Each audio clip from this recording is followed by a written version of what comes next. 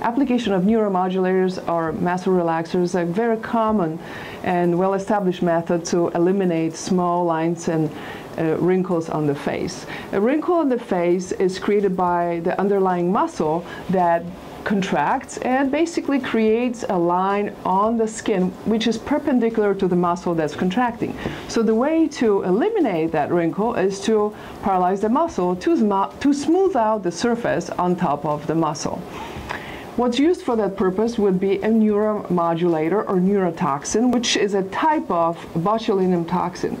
Right now, there are several botulinum toxins on the market which acts in a very similar fashion. You're very familiar with Botox, there's also Dysport, and now there's new Juvo or Newtox.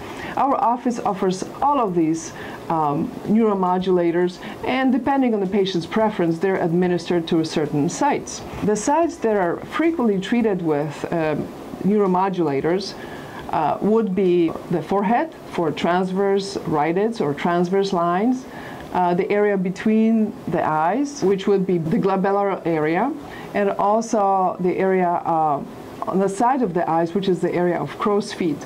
There are different areas that could be treated with neuromodulators, such as the smoker lines or excessive pitting of the chin. How does a neuromodulator work? Well, it is a toxin. So although it sounds scary, there's a minuscule amount of it that we administer every time, which is not toxic for you as a whole person.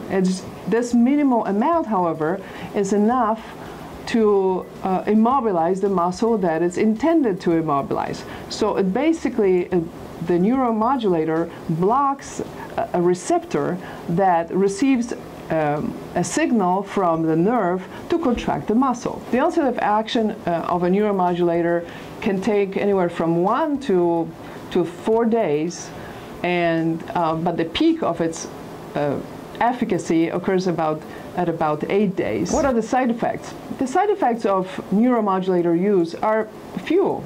The most common side effects are bruising and poke marks from the injections, which are very short-lived, and they will be gone in probably 48 hours.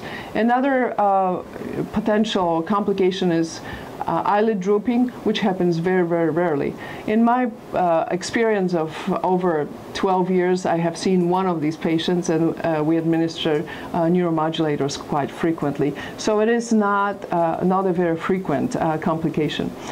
How to avoid complications? Well, proper administration is key, but also after the administration, you should not really touch the area where the neuromodulator was administered, because it can shift the fluid to another site and cause the effect that's not desired, such as an eyelid droop. Even if it happens, there are things that can be done to help with faster recovery. Nonetheless, even if you don't like the effect of neuromodulator, it will go away in about 3 months. But in summary, neuromodulators or neurotoxins for aesthetic application are very effective ways to treat signs of aging and also prevent early signs of aging.